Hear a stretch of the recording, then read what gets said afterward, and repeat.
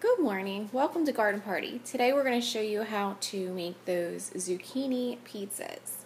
First you're going to need a zucchini, a ripe tomato, some mozzarella cheese, a little bit of garlic salt, and a little bit of olive oil.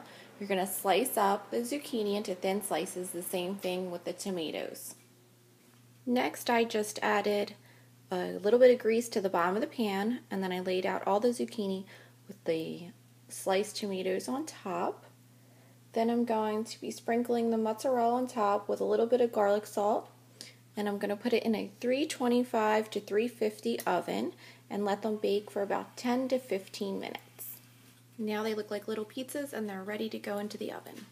So now our zucchini pizzas are finished baking. They look delicious. You can use all your zucchinis out of the garden. I know this time of year we're getting a ton. So these little pizzas are quick and easy, really yummy, and I hope you enjoy. Thanks for watching.